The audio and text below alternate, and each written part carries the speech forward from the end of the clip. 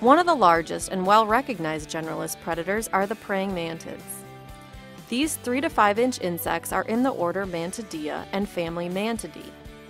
Mantids can be found on plant stems and leaves, where they sit and wait to ambush prey. They have large eyes and can turn their head 180 degrees. When insects come within their reach, they capture them using their front legs, which are modified to grasp and capture prey. Another important group of generalist predators are the Coleoptera, or beetles. This large and diverse order of insects includes many predatory species. Ladybugs, or lady beetles, in the family Coccinellidae are an important group of beetle predators within vegetable crops. Lady beetles feed on many soft-bodied insect pests, including insect eggs, small caterpillars, mealybugs, and scales.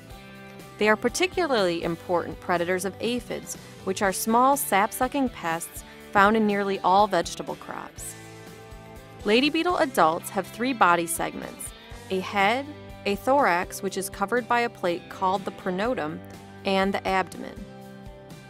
All beetles, including lady beetles, have 2 pairs of wings. The outer set of wings are hard protective covers called elytra. These wing covers protect a second set of wings that are thin and clear.